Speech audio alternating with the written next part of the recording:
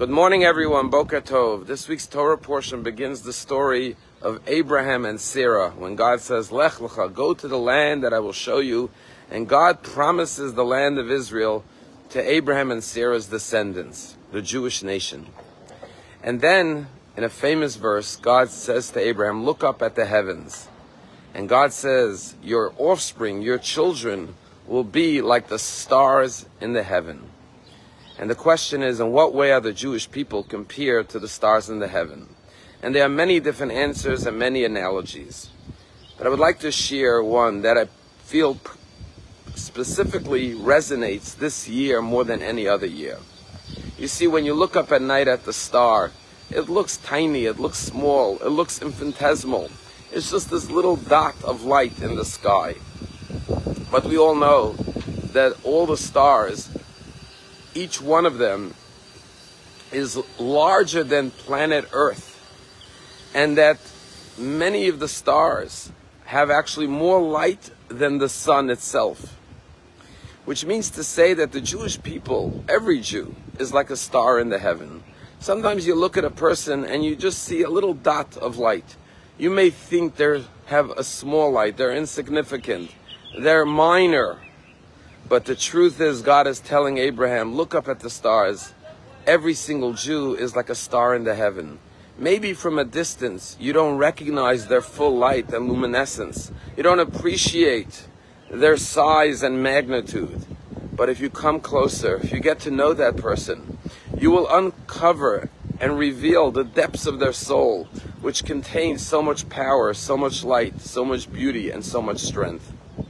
And I believe that this year, more than ever, as we've lost so many countless beautiful souls from the Jewish people since October 7th, we hear story after story after story of courage, of heroism, of selflessness, of sacrifice, of devotion.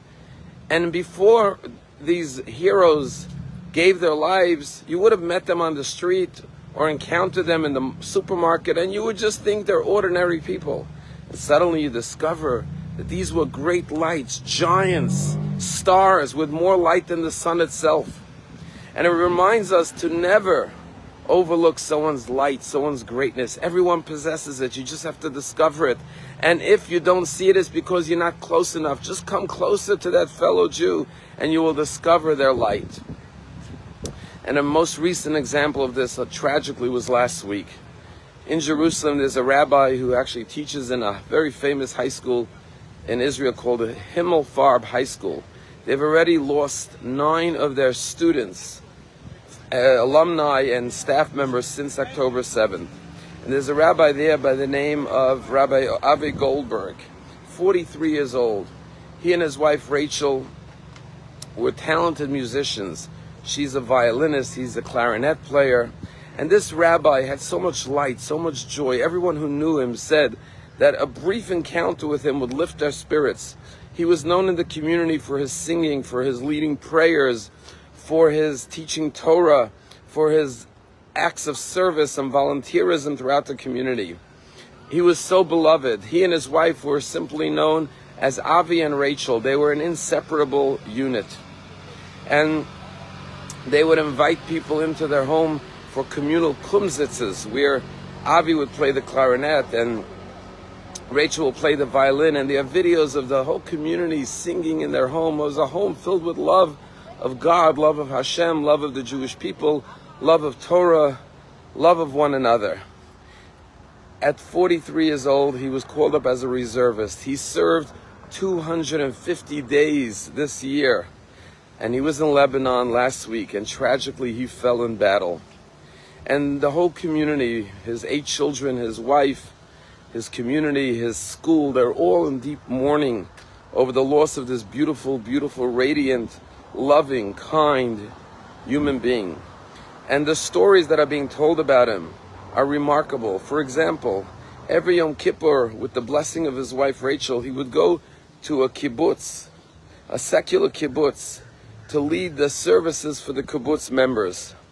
And this year, he was in Lebanon. So he asked his son if his son can go for him, his grown son, to lead the services in the secular kibbutz. That was his love, that was his devotion, that crossed all barriers to all Jews, unconditional love.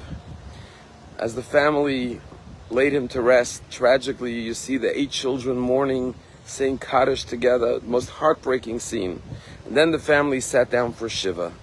And his wife Rachel sent out a message. And in Israel, as you know, thousands and thousands of people come to pay Shiva condolences because they recognize this person died for the Jewish people, and therefore the entire Jewish nation shows up to console the family. And so she sent out a message that she welcomes politicians to come to console, to have a Shiva visit with the family, but on one condition. And the condition is that if they're going to come, they have to come with someone from across the aisle. They have to bring a politician, not just from their coalition, but from the opposition party. That's the only way they should come. And just recently there was a picture of 7 members of Knesset from various parties who showed up together to console Rachel and her children.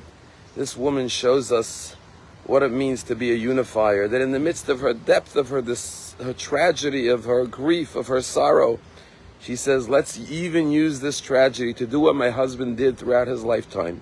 Brought Jews together, showed love for one another. Let's continue unifying the Jewish people. That is our strength to overcome the hardships and the tragedies that we're facing every day in Israel.